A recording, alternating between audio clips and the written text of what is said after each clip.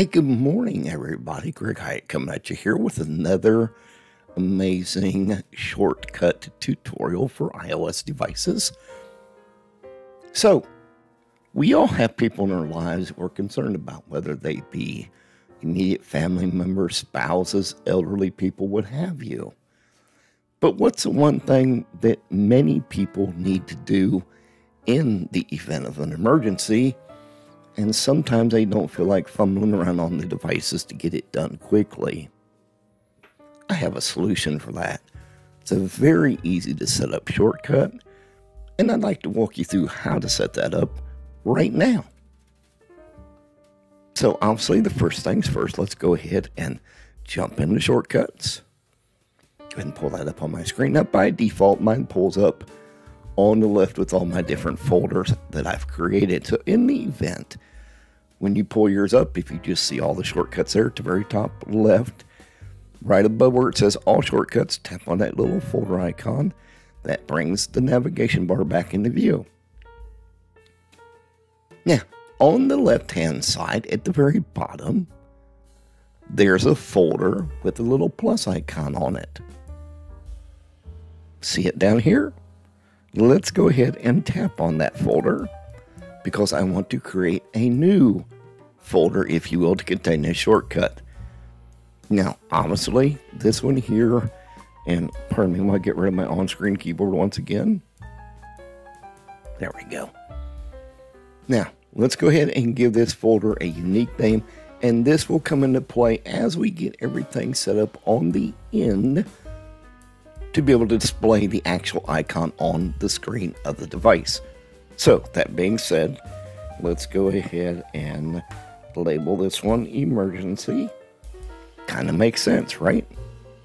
And for this one, I think the plus icon would be very appropriate.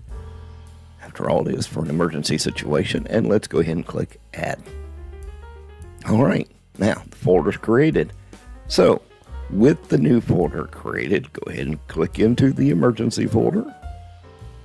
Just like so. Now we got a blank slate to work with. So at the very top, just to the left of where it says select, see the little plus icon?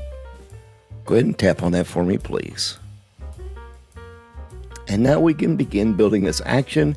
And this one is one of the easiest ones there is to set up.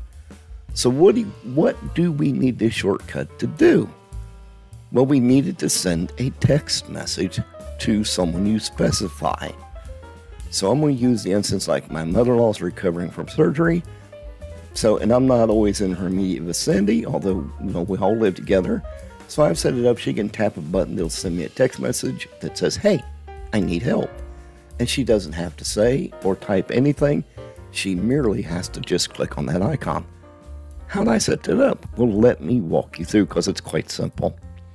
So without searching or looking for anything, on the right-hand side in the right panel, should give some general options here. We want to choose the one that says send message, right?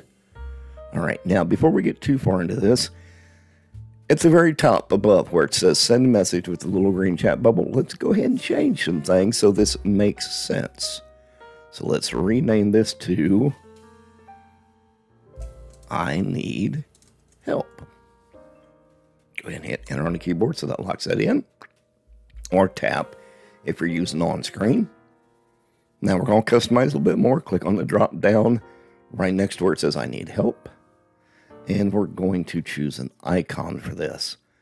I want to use the standard shortcuts icon because that'll make sense. I'm going to change the color to red. And let's go down here and see if we can't find an icon that works for that. Well, it didn't pull it up by typing in, so let me go back down here because I know where it's at. It's almost clear to the bottom.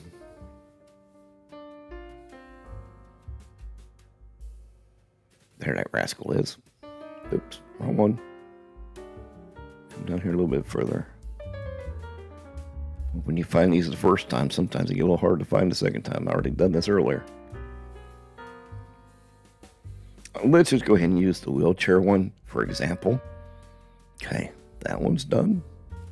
Okay, so I've got my icon. I've got it set to I need help. Now, let's go ahead and configure it. Where it says send, notice there it's kind of like a real light blue where it says message. Type or click into that little box, and I'm going to type, I need help. Simple enough, right? Now you can make that to read however you want the text to read to the person that will receive it. So you might change that to, I need emergency help now, whatever. Get the point. Out to the right of 2 where it says recipients, tap into that. Now, you can either click on the plus icon to choose from a contact list, but because I'm setting this up so I can demonstrate it, I'm going to choose to send it to myself. So I'll go ahead and type in my name here, select me, and click done. We're almost done. Just to the right of the plus sign there where you have the little arrow pointing right, tap on that.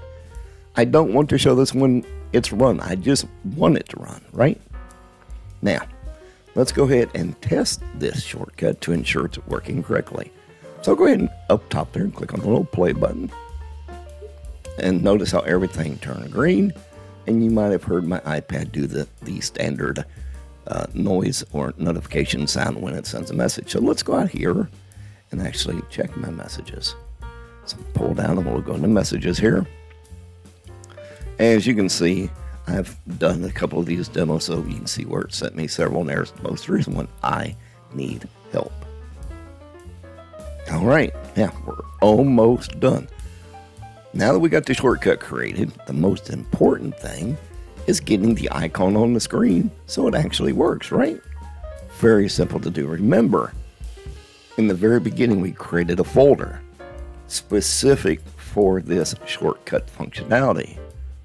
Let's go ahead and press and long hold on the screen anywhere. At the top left, see the plus icon? We're going to click on that because we're going to add a widget. Now, what kind of widget are we going to add? We're going to add a shortcut widget because it is what we just created, right? So tap on shortcuts. And let's kind of scroll through here. I want that big square one. That would work out perfect because we know some of the older folks' eyesight may not be what it used to be. So let's make this super easy for them to find. So let's go ahead and tap on add this widget. Now, while everything's still in the wiggle and giggle mode, up there on that new one where it says contact note, because we're not the contact note, right? Tap on that and click on where it says contact note.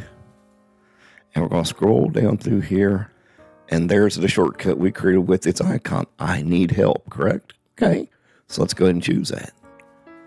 And then again, tap outside of the box. And once more, so everything will quit wiggling and giggling. And it's all done. And again, now let's test the button. So let's go up here and tap on I need help. Shortcut runs. Let's go ahead into the messages. And as you see, once again, I got the message, I need help. So there you go. That's a super simple, easy way to utilize shortcuts to put a shortcut maybe on a family member's device.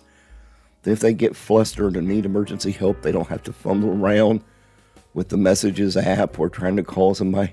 Merely as simple as tapping on the button will send that text message to whoever you've designated to receive it. There you go. If you wouldn't mind, if you found this video useful or helpful, please give me a thumbs up and share it out with a friend. Hey, thanks for stopping in. Have a blessed day.